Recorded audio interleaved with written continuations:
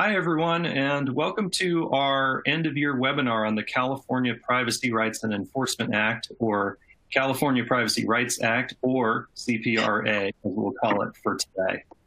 I'm Justin Yetter, an associate who specializes in data privacy in the Los Angeles office of McGuire Woods, and I have the pleasure of being joined today by several of my McGuire Woods colleagues. They are Bethany Lukic, a partner in our Los Angeles office, Ali Bayardo, a partner in San Francisco, Scott Frayne, SVP of Government Relations with McGuire Woods Consulting in Los Angeles, Anthony Lay, associate in San Francisco, and Neelam Takar, also an associate in San Francisco. 2020 was a year like no other, and one that many of us are probably glad to be nearing the end.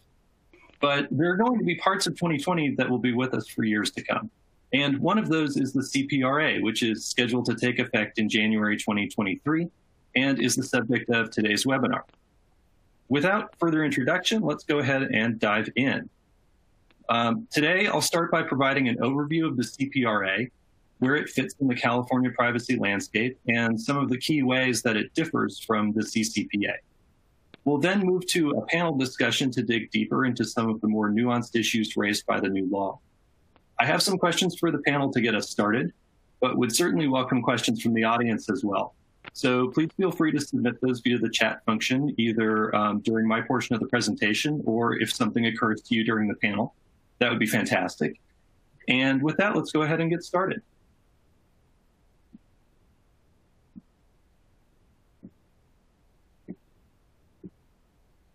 Privacy law in California can be conceptualized as something like the pyramid shown here. The California Constitution is at the broadest level and declares that all Californians have a right to privacy. The next layer down is our general data privacy law, currently the CCPA, which applies to all consumers, all industries, and any business that meets certain size requirements. And then more specifically, we have a number of sectoral laws that govern specific industries and practices. So for example, laws governing medical information or financial information, credit reporting, data breaches, data disposal, etc. The CPRA modifies and takes the place of parts of the CCPA. However, it's not actually a wholesale replacement of the CCPA, as some of the provisions and definitions from the CCPA will remain. At the same time, it's also not a replacement for the state's various sectoral laws that regulate privacy. So those familiar laws will also remain in place. Let's take a look at the CPRA itself. I'm guessing that many of you probably followed the debate around CPRA, which was Proposition 24 on the November ballot during the year or so before its passage. And there was indeed intense debate. Even among privacy advocates, there was some really serious disagreement about whether this law should pass. I've pulled up some of the endorsements or statements in opposition here, and you can see that even within groups we would typically expect to be in favor of another consumer privacy law, these groups were not so sure. Nonetheless, when it came to the election, California voters spoke fairly decisively. The CPRA passed by 56% in favor, 44% opposed. Now, so perhaps that says that Californians were really excited about a new privacy law. But as we all know, sometimes the ballot initiative process is influenced by money, and the spending here was really disproportionate. The proponents of Proposition 24 devoted about $6 million in expenditures to assure its passage. Meanwhile, the opponents spent about $150,000. So there's about a 40x differential between the spending on either side. Just as an aside of the spending in favor, 99% of that amount was reported to be from Alistair McTaggart, the San Francisco real estate investor and key proponent of both CPRA and CCPA.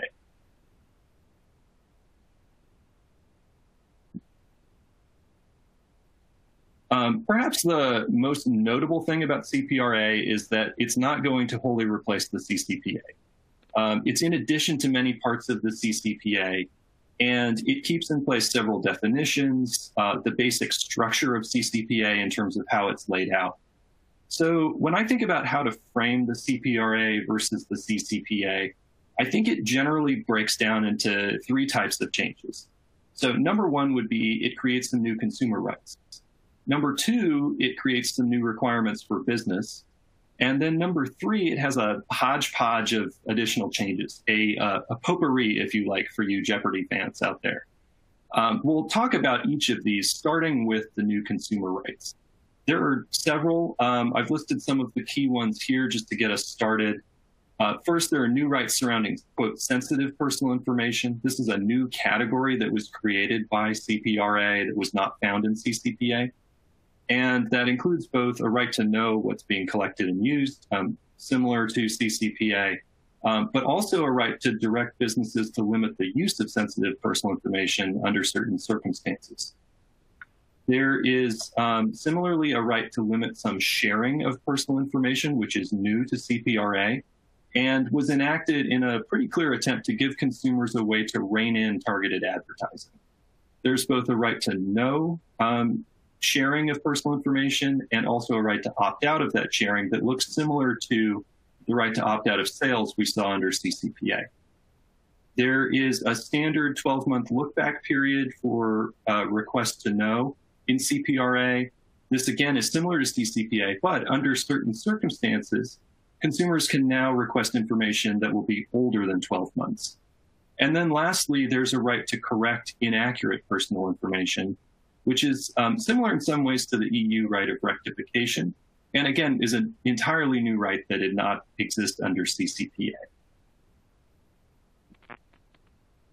As for the new requirements for business, there are some new notice requirements surrounding data retention.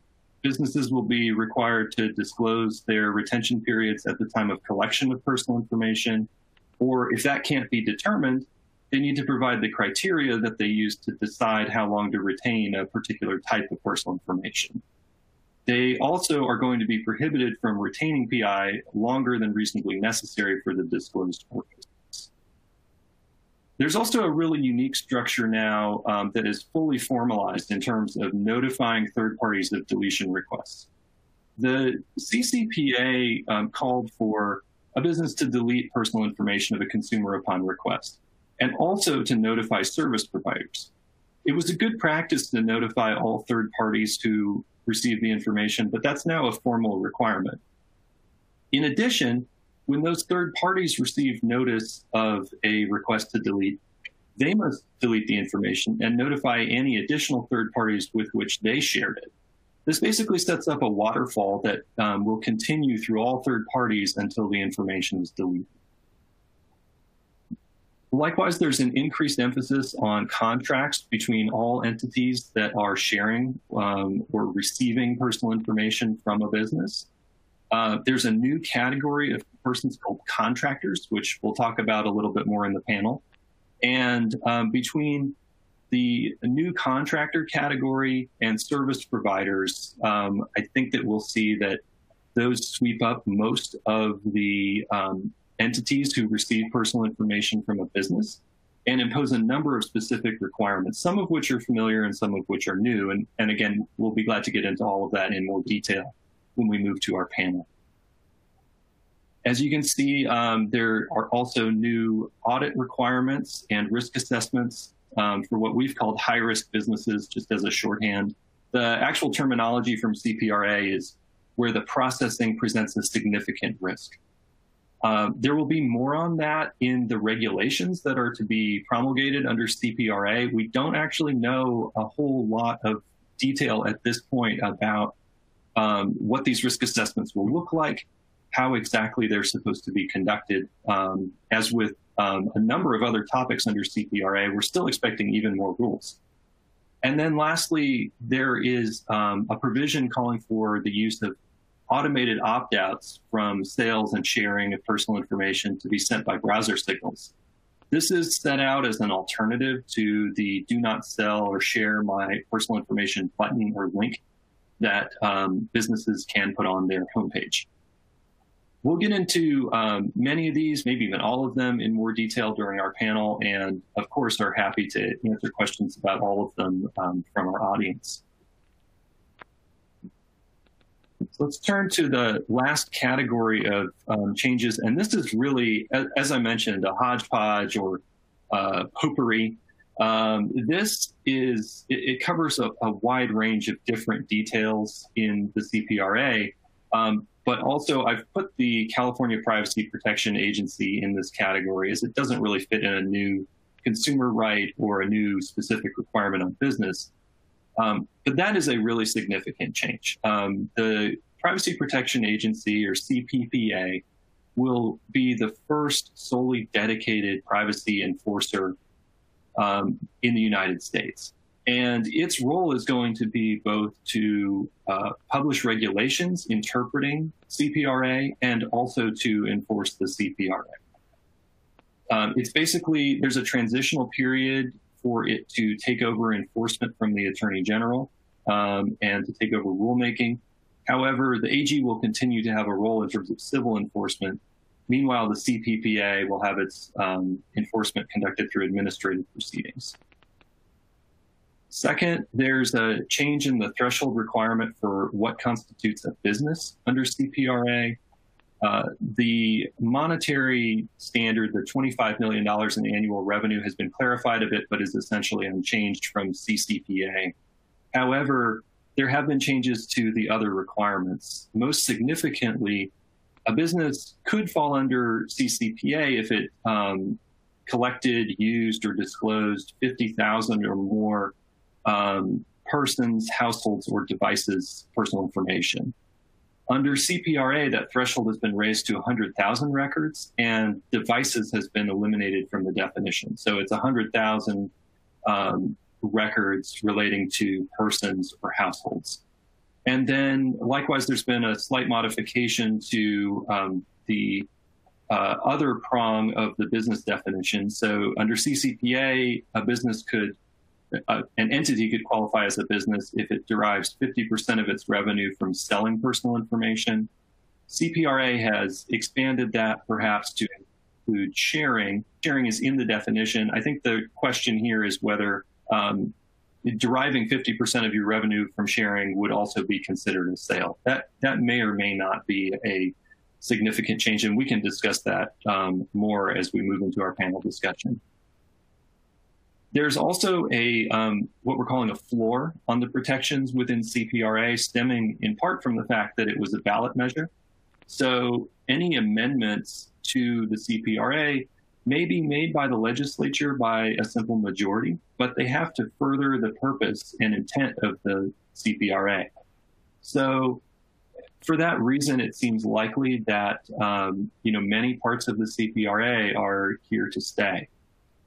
The CPRA has also eliminated the 30-day safe harbor for enforcement under CCPA, that any opportunity to fix an issue with compliance with the law is now left within the discretion of the CPPA.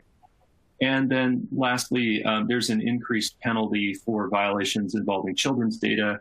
That's now $7,500 per violation, so the same as an intentional violation. Before we move into our panel, I just want to orient us in terms of timing. We're now past the election. CPRA has passed. We know it's here to stay, but what's coming next? The next major deadline is July 1, 2021, which will be when rulemaking may commence. I say may because that's not actually a hard and fast deadline. The CPRA calls for rulemaking to commence on the later of July 1, 2021, or 6 months after the CPPA gives notice to the Attorney General that it's ready to begin rulemaking.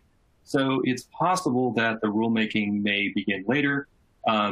It's not wholly clear whether that notice from the CPPA to the AG will be something that is publicly announced. Presumably it would be, but it may be that we don't hear a whole lot, especially during the first couple quarters of 2021.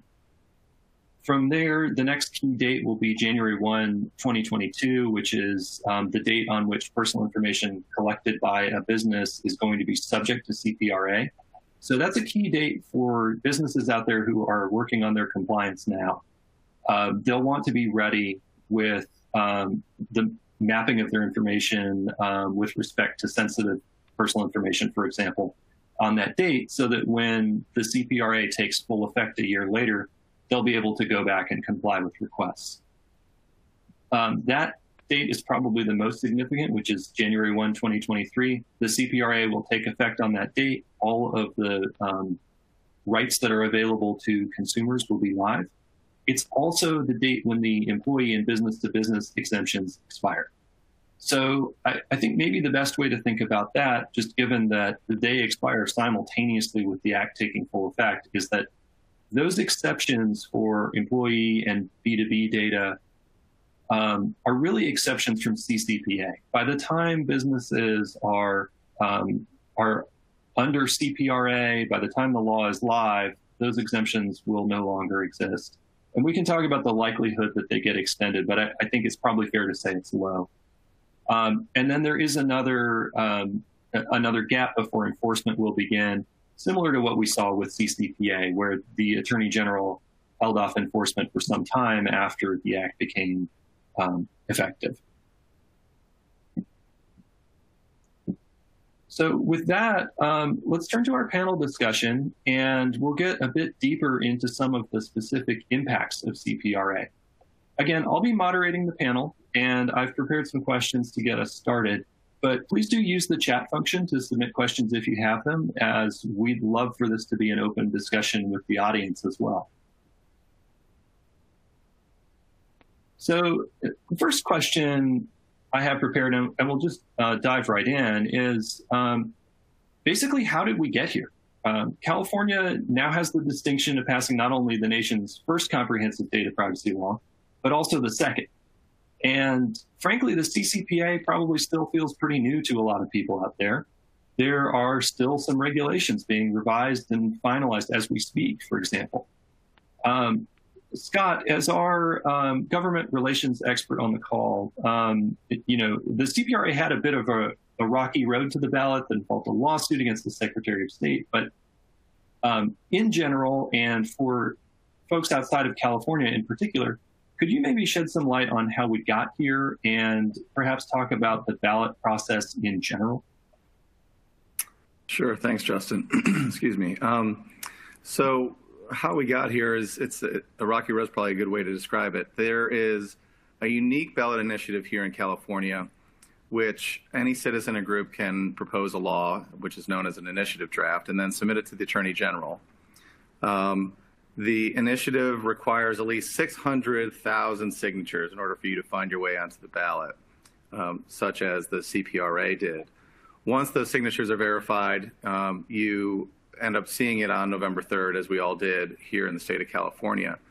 But going back, the CCPA was also originally supposed to be a ballot initiative, and ultimately the legislature decided to frantically come up with a couple of bills to put something forward for the CPRA to eventually come on the heels of.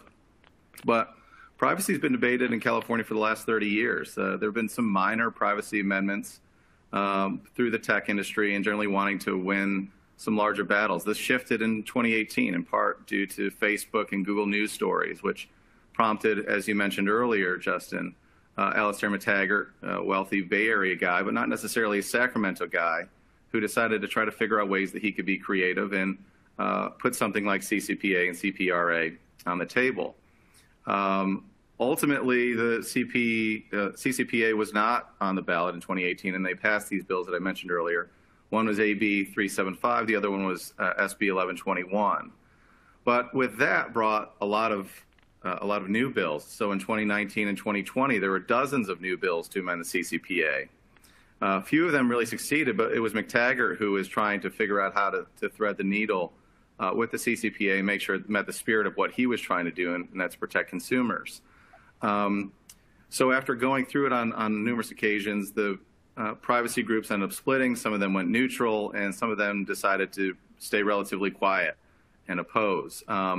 Ultimately, the Yes campaign that McTaggart was able to coordinate spent $5 million, as you also mentioned earlier, to a small amount of money that the opposition campaign never really got off the ground, which paved way for Proposition 24. So it was a little bit of again, a rocky road is a good way to describe it. CCPA, they thought there were too many holes in it, so you started seeing more bills to try to improve it. CPRA is going to make it very difficult to amend it moving forward. The legislature is going to, if they have bills, they're going to have to make sure that, one, they meet the spirit of the law, and that they ultimately be defendable in court. So that is a little bit different than what we've seen in normal state bills or state legislature bills, in the sense that you can amend from year to year, make some small tweaks here and there, but this is going to be a little bit a more difficult push for some groups to be successful in, because I think it will require both the legislature and a court play. Yeah, thanks. It has such an interesting history, and as you point out, it sounds like it may be somewhat less likely than with some other laws that we see amendments. Where it seems like we may see more rules is with respect to the regulations. The CPRA has a provision within it that calls for regulations on a number of topics. And so, as we're anticipating these being rolled out, perhaps first by the Attorney General, but then by the CPPA, Scott, maybe you or Bethany can give us some insight on what we can expect from the regulations and whether this process is likely to look similar to what we saw with CCPA. So maybe Justin, I can start and then hand it over to Scott. I think that the CCPA's regulation history was different than everybody expected. It was very rushed, and the regulations went through a number of different changes. And in fact, even after the final regulations went into effect this past summer, we've seen 2 additional attempts to modify the regs.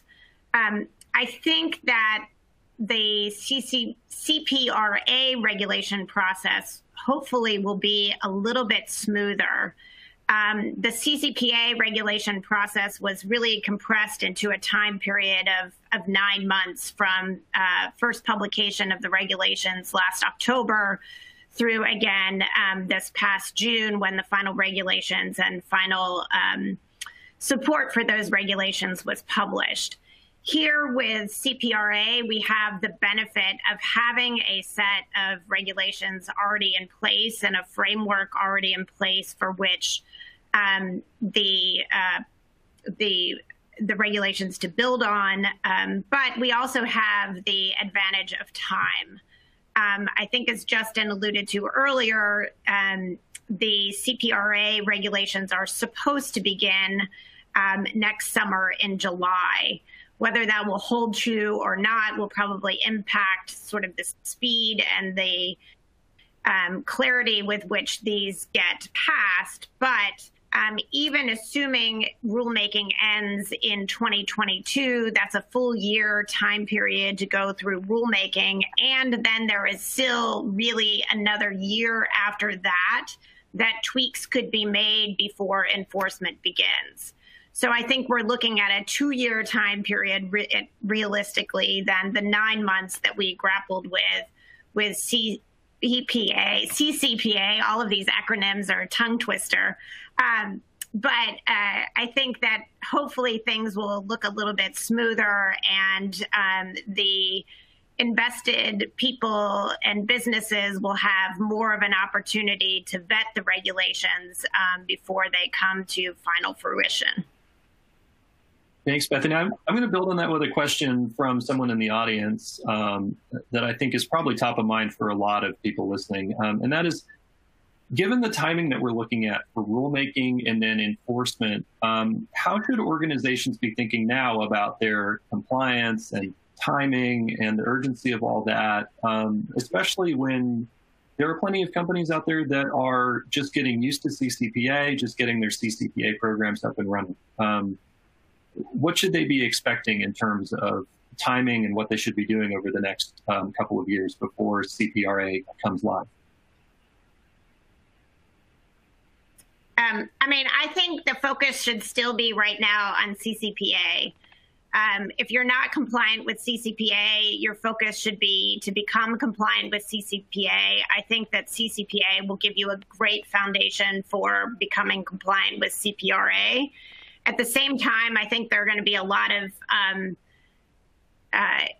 things that we talk about that businesses should be looking at the same time they're implementing CCPA. And those are things that, you know, I think we can all add to and give sort of business tips. I think as you prepare for CCPA, you should be, you know, looking at, you know, what data you have, how it's used, your contracts with third-party service providers, and be looking at privacy in a more holistic view, and looking forward to see, you know, what changes you might make now in order to make the process easier when CPRA enforcement comes along. So I'm sure there are others in the group that have to add to that. Yeah, sure. Would love to hear from others in the panel. And specifically, I also want to get to some questions about not only comparison between CPRA and CCPA, but also with GDPR. I think it'd be great to dive into that in just a minute. But before we get too far beyond the election, we did have a question from the audience about whether we know or have any guesses as to why the industry opposition to CPRA Prop 24 was so low, at least from a dollars spent standpoint. I don't personally know. I wish I did. But anyone else on the panel have any insight into that?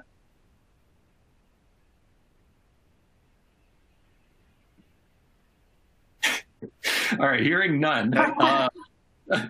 Justin, I can speculate if you don't mind, without going too far out over my skis. But I think, you know, once you're confronted with you know, bills, or in this case a ballot like it is, it is hard to defend some of those positions sometimes, because, you know, I've done this from the student data privacy side as well. And eventually they say, well, why are you for selling student information? And there's a lot of nuances there. And so I think the question is it becomes difficult for you to say, I'm not for it, I'm not for it, I'm against it, but here's why. And sometimes the why is less important to people once you say I'm against it.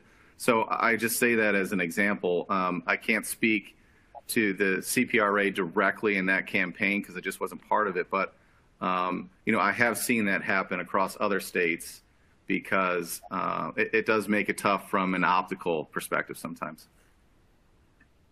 Yeah, that makes sense. And I think, you know, one of the things I did hear about some of the, or hear from some of the opposition groups, was this insinuation that there was some amount of basically capture by some of the big tech companies, that they were actually involved in drafting CPRA in a way that satisfied them, basically by meeting with Californians for consumer privacy and making sure that their interests were represented. So it may be a little bit buried beneath the surface, but perhaps there was a little bit more industry involvement than might first appear. So I do want to go back and talk about how CPRA compares to other privacy laws. So we've talked a little bit about CCPA and CPRA, and certainly that's the main comparison because of how CPRA builds on CCPA. But there are also some comparisons to be made with GDPR. And some of what's been said about CPRA is that it brings California closer to the GDPR. I've even heard that Alistair McTaggart consulted with some European authorities in working to draft the new law.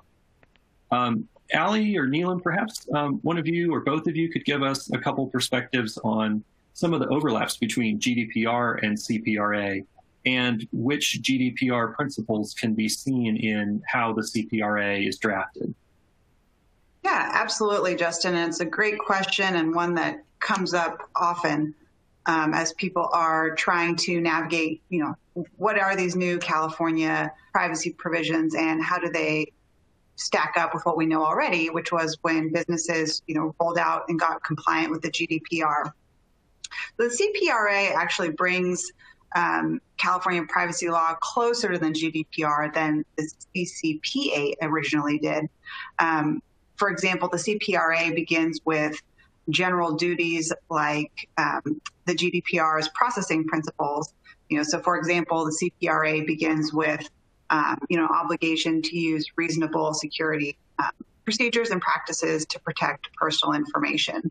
I think one of the most obvious examples that stands out to folks with the CPRA is the concept of sensitive personal data. The GDPR has the special categories of personal data that have extra protections. The GDPR categories include data which would reveal your racial or ethnic origin, political opinions, religious or philosophical beliefs, trade union membership, genetic data, biometric data, health data, and the list goes on. The CPRA likewise has sensitive personal data, which is defined differently, but would include your social security number, driver's license, state ID card, passport number, financial information, login information. Interestingly, geolocation data is included in that, racial or ethnic origin, or religious or philosophical beliefs, etc.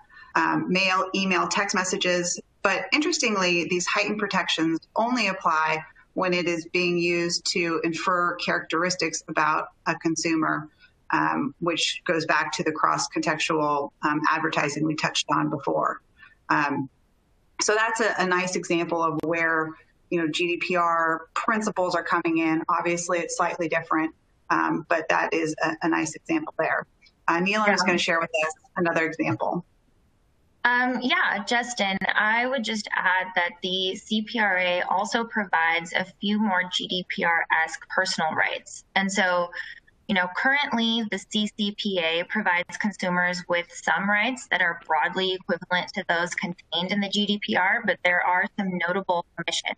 So it does not include the right to rectification, the right to restrict processing, the right to reject automatic decision-making, or the right to object to processing. And so what the CPRA does, in effect, is just introduce all of these other GDPR-style rights. Yeah, that's a really good point, Neelam, and it also it also raises the question of mapping. I think in a way that CCPA didn't. It doesn't. Obviously, CPRA does not call for mapping specifically to be done. But I'd be interested to get your thoughts on why data mapping of particularly sensitive personal information will be important, and what are some best practices for how to go about it, in particular for companies that have been through the GDPR process, and how these two laws fit together. Yeah, sure. So, data mapping is really the starting point for privacy compliance. Data mapping is discovering what kind of data you collect, where it's stored, with whom it's shared, how it's used, how long it's retained for. And I know this from my time in-house that oftentimes data mapping starts in a spreadsheet. As companies grow larger, this can become increasingly impractical and untenable. But I think that the main thing to remember for data mapping is that it's not a one and done. It really does require continuous upkeep and budget. And so I think it's going to be a critical first step for businesses to understand the data and personal information they're collecting about consumers, and particularly with this new definition of sensitive personal information, for businesses to understand whether they are collecting any sensitive personal information. Similar to the GDPR and the CCPA, the key to understanding the landscape of sensitive personal information and adhering to laws and regulations for protecting it is to maintain a robust data map. Well put. And building again on the GDPR, I think that's a very significant point. I think understanding your data flows is going to be significant, perhaps even more given the potentially heightened level of enforcement that we're going to be seeing, and questions that businesses may be facing from regulators about how exactly personal information is flowing. With that in mind, I'd like to turn to a few questions on the new agency, the CPPA, and also enforcement. So perhaps similar to the European Data Protection Authorities, the CPRA established this new agency that's solely dedicated to data privacy. I think I'll call on Anthony for this one. Anthony, what can we expect from the new standalone Data Privacy Authority, the CPPA, relative to the current model of oversight that we have in California from the Attorney General? Thanks, Justin. That's a great question. So regardless of how you feel about privacy rights in general, and you touched on this earlier, the new agency, for better or worse, is going to be a big deal because it's the first state regulator that is 100% and entirely focused on privacy. We don't have that anywhere in the United States, and this is going to be the first state that will be able to do that. The budgets also reflect that. So in 2021, they have an allotted budget of $5 million. And for 2022 and beyond, it's a budget of $10 million for 2022 and every single year after that. And that budget is in line with a lot of other California state agencies. So what that means is that we fully expect the agency will become very active after it ramps up. And that means an increase in general compliance and enforcement efforts. In terms of the format in general of the agency, it's going to be a 5-member board, and the 5 members are appointed by various different people. The governor, Governor Newsom, appoints the chair and a second member, and for the remaining 3 members, they're appointed by various different people. So the California AG appoints 1 individual, the Senate Rules Committee appoints another, and the final board member is appointed by the Speaker of the Assembly. So the 5-member board delegates authority, if they'd like, to the chair or to an executive director, and collectively those 2 individuals run the day-to-day activities of the agency. And in terms of timing, we'd expect that those appointments will be made probably within a couple months here. Thanks. Yeah, and speaking of those appointments and all the steps necessary to get a new agency off the ground, what do you think is the timeline for the CPPA to become fully operational? And perhaps more significantly, what sort of impact on CCPA enforcement should we expect in the meantime? Yeah, in terms of timing, and you've touched on this a little bit earlier, Justin, I like to think of it as there being milestones every 6 months, and that starts with July 1st, 2021. And that is when we're expecting to see that the CPPA obtains authority from the AG to adopt regulation.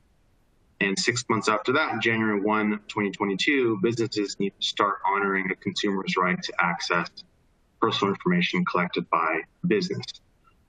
6 months later, July 1st, 2022, we see that the regs will be finalized, which feels like a long time away, but it really is around the corner. And in January 1st, 2023, the CPRA becomes in full effect. Enforcement is not supposed to start until July 1st, 2023. And the timing of all of this, there's some various impacts on CCPA enforcement. We expect in the meantime that it'll be really business as usual for the California AG on privacy issues until there's going to be a full transition to the CPPA. There might be some potential slowdown and deferring of adoption of more regs to the new agency. And as I mentioned, that's set to occur July next year. But in general, we would expect there to be a lot of collaboration between the 2 agencies, and there's a lot of different provisions in the CPRA that support that. For instance, the AG is supposed to appoint 1 board member. The AG is also supposed to provide staff support to the new agency until the new agency hires their own staff. And there's not supposed to be duplicate and concurrent actions going on by the 2 agencies. Yeah, thanks. I think that's really insightful, and particularly in light of the AG loaning its staff over to CCPA to get it up and running. it'll be really interesting to see where the overlaps are between the AG's approach and the CPPA's. Ali, I know that you follow CCPA enforcement very closely, and there will be some changes under CPRA in terms of procedures and liability. What are some of the most important ones, and what do you expect to be the net impact of all this? That's a great question, Justin. And I think what's on the forefront of a lot of businesses' minds is, what kind of civil liability am I going to potentially be exposed to? Because we all know California has a very active plaintiffs bar, and that was a great point of debate in Sacramento originally with the CCPA to try and limit the scope of any private right of action. And additionally, what we've seen in filings that have come out to date is, creative ways trying to get around that limited private right of action in the CCPA, trying to bootstrap claims onto California's unfair competition law in different ways. A misrepresentation claim based off of what you're saying on your website, but what you're really doing is one we've all been kind of watching for and looking out for. And certainly there's the unlawful aspect. So the CPRA will have some interesting new things to be on the lookout for. So for example, we see two real expansions of the private right of action. One is that the language in the CPRA now makes clear that a plaintiff can bring a claim based upon a breach of an email address in combination with a password and security question and answer permitting access to that email account. Now, there's some debate about whether that was already encompassed by the CCPA, but any debate is now set aside since it's now included in the CPRA. And the other very important thing to be aware of is that it removes the automatic right to cure. The CCPA had essentially a safe harbor provision that would allow a business 30 days to cure a violation after being notified. And that is no longer there. Now, the CPPA, the agency, will have the discretion to allow businesses the right to cure, but that's no longer in the statute for private rights of action. And then, of course, there's the new $7,500 violation laid out in the CPRA for intentional violations involving minor consumers. Yeah, so a lot of nuanced changes. And I think Anthony did a really good job laying out what the AG's role is as the CPPA gets up and running. But the AG will actually potentially continue to have a role in privacy enforcement in California, even after the CPPA is doing its administrative enforcement. Ali, do you or maybe Bethany want to give us some thoughts on how this might work? And in particular, whether we expect to see a similar level of privacy enforcement from the AG to what we're seeing now? If you would, go ahead and read the tea leaves for us, please. Absolutely. I mean, it's hard to do so, but we'll do our best. And of course, the tea leaf reading will change if the AG moves to Washington. So that will obviously have an impact on what goes forward. But, given that the CPPA is only able to enforce that statute, we think that really the CPPA will be focused on investigations and complaints. And then when we get more into bigger actions that involve other claims, you would see the AG getting involved there. What are your thoughts on it, Bethany?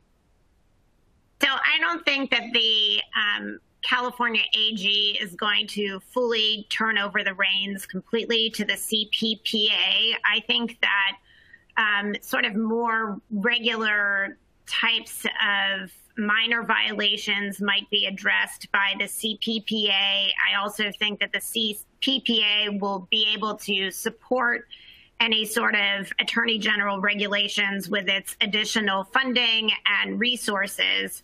But I think that in larger cases, cases of note, cases where there might be claims or allegations that cross multiple different types of laws within California, that you're still going to see the weight of the California AG's office behind behind the complaints. I also think that the CPPA is relegated to administrative actions where the California AG is not necessarily so. And so I think that you're going to see these groups and entities working in tandem. I think the higher profile cases are likely to still involve the California AG. But I think that with the addition of the CPPA, you have a lot of additional resources and assistance to the AG's office, which quite honestly right now is stretched very thin, in particular with the various different demands on California's budget that didn't exist of a year ago. So I think that this additional agency just gives the AG greater support, and it allows the AG to delegate some matters that it might not have the time and ability to deal with to this agency. Very good tea leaf reading. I appreciate that, and sorry for putting you guys out there. So I do want to turn, we've talked a bit about enforcement now. I want to turn to some of the specific issues regarding some of the new provisions that are in the CPRA. And first, we've had a question from the audience about the good news, bad news situation with respect to the employee and business-to-business exemptions. So the CPRA extended the CCPA's employee and B2B exemptions until 2023. So while this means that they're exempt for the next couple of years, it also means that the exemptions are going to expire the same day the rest of the CPRA comes into effect.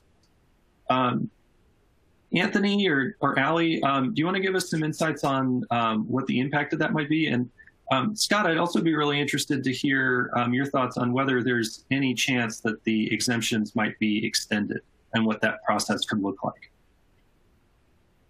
I can start us off with just some more context. So CPRA extends the exemptions another year to January 1, 2023.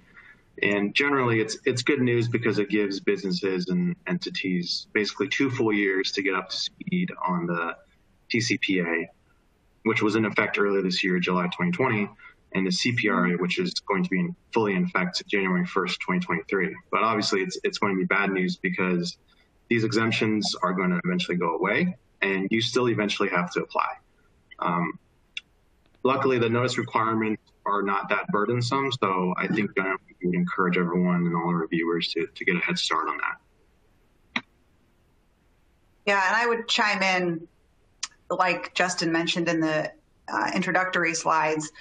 It is, we do have a lot of time, and I agree with Justin that I don't think it would be extended again. There's obviously a lot to think about in terms of how this touches on your employees, also particularly applicants. But there's also a little bit of difficulty too, because we're also waiting for the regulations to come out from the CPRA. So, I think if you're looking towards this, obviously you want to be CCPA compliant and be thinking about how the CCPA works and how that would apply to your, employee handbooks, applicant information, that type of thing, and then kind of layer that on as we get more guidance from the CPRA.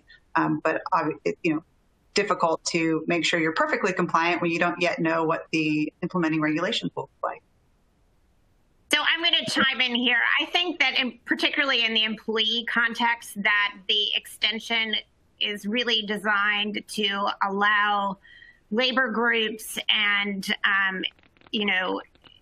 groups typically involved in employee regulations a chance to create its own or an aligning statute or set of regulations dealing with employees. I personally don't anticipate that in 2023 the employee rights will look exactly like the CPRA rights are delineated, just applied to employees. I think that there are going to be different regulations that come on board and different laws that come on board during this time period to deal with employees. I think that the structure is sort of laid out there in the CPRA, but I think that there have been a lot of negotiations so far and a lot of debate in this area, and the additional extension gives time for that legislation to come forward. Scott, I don't know if you have thoughts on that. Yeah. In my experience across states and even at the federal level, the trickiest situation is when you begin to negotiate exemptions. How do you put some companies or organizations in one bucket versus another bucket? So how do you rein in some while giving flexibility to others or allowing them to do business as usual? I do think, at least in part, this has been one of the biggest sticking issues for the federal government to move forward on some comprehensive legislation in the privacy space. And I know we can talk a little bit about that in a minute, but that's been my experience, is that exemptions are kind of a two-way street. On one hand, it's good and allows you to get to a certain timeline or deadline to change your practices, but on the other, it would kill some businesses over time. I think there are some who specialize in things and they would like to see it continue to occur. In places like California, they question whether it's, if the juice is worth a squeeze.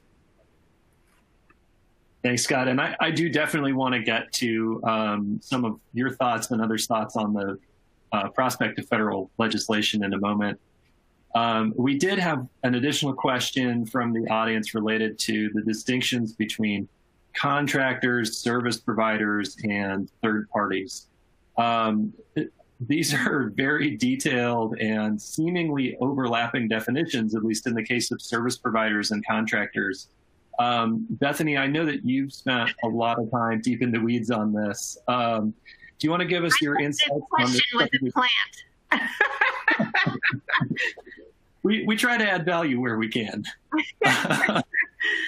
So I think, this is something that we've all internally studied and tried to figure out for ourselves. And I'm not sure that I have the exact right answer on this issue, but the CCPA had sort of two categories. It had third parties and it had service providers. And I think in response to the legislation, a lot of people, ourselves included, advised our clients to try and put, our vendors and the people that our businesses work with into this category of service providers, so that you would avoid issues of dealing with sales of information, and it was a little bit more user-friendly to be a service provider than a third party. So the CPRA really has added a layer to that and made it more complicated with the sharing of information. And so they created what I think is this third category, contractor, to replace what we envisioned as perhaps a third party, but also to deal with issues of, are your vendors providing a service or are they providing a contract or a product? And there is a difference under the laws of most states as to how you interpret contracts for services and contracts for goods. And perhaps the service aspect of the title service provider was impacting counseling in this effect and impacting interpretation of contracts. And so that was why this category of contractor was added. It's basically a service provider in all intents and purposes, but it doesn't have the service aspect to it. The third party, I think, is going to be left for entities that you are sharing information under the statute or parties that you are selling information to. And I think that is going to be, again, geared towards this cross-context behavioral advertising aspect of the statute. That's my best interpretation of the three different categories. Yeah, thank you for that. And certainly, I'm sure you'd agree, it's going to require some pretty detailed analysis in the case of any new vendors or situations in which personal information is being disclosed outside the organization as to exactly who falls into this category and whether, say, a particular vendor is a contractor, a service provider, or a third party. Right. And I think it's going to be an evaluation also of, are they providing you a service, or are they providing you a good, or is it a mixed type of contract?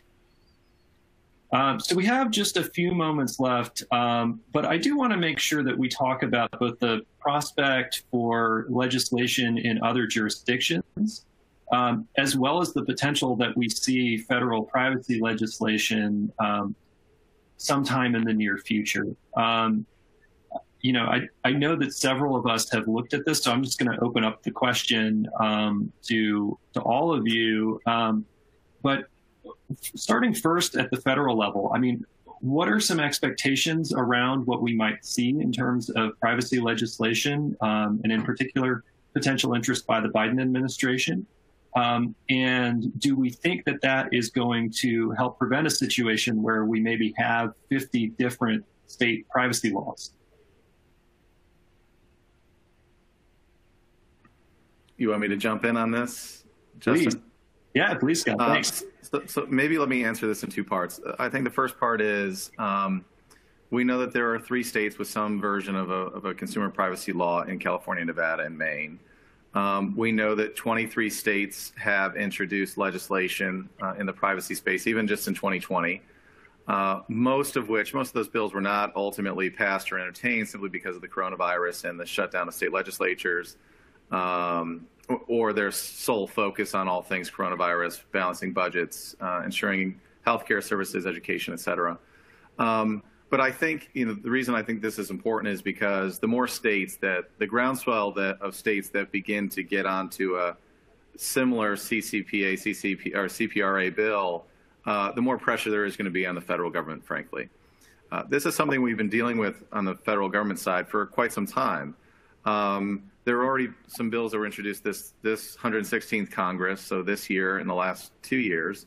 And we expect we'll see more, in the new calendar year in the 117th Congress.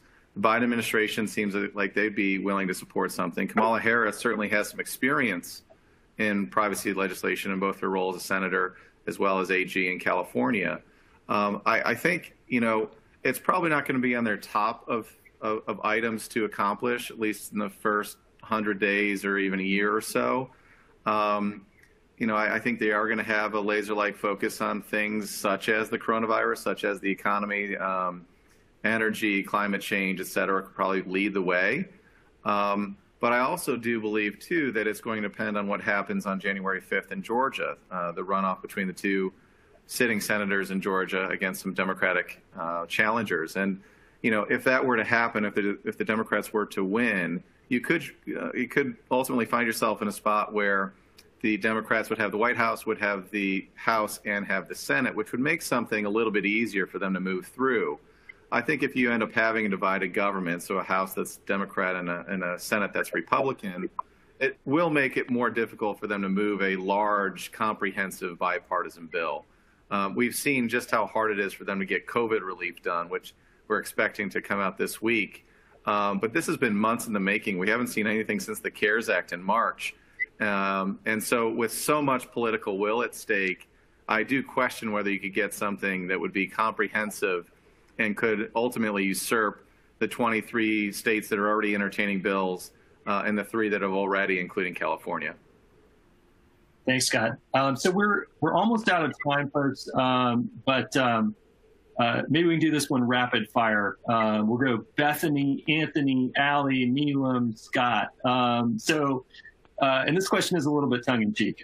A little bit over 2 years have passed since CCPA, and now here we are with the second comprehensive data privacy law in the U.S., again coming out of California. Should we expect a new data privacy law in California every 2 years?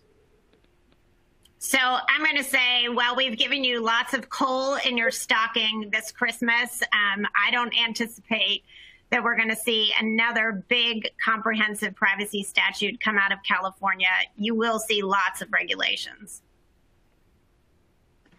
And I'll just generally say that I'm going to leave Alistair McTaggart on my naughty list just because I'm sure he's watching everything going on very closely, and I'm sure he's up to something. I'm going to wish for a visit from the ghost of Christmas future to tell me what the future will bring. I am going to also say that you'll have to ask Alistair McTaggart, and that's mostly because I think that he has kind of like a Bond villain, billionaire-esque name. All right, Scott, last word falls to you.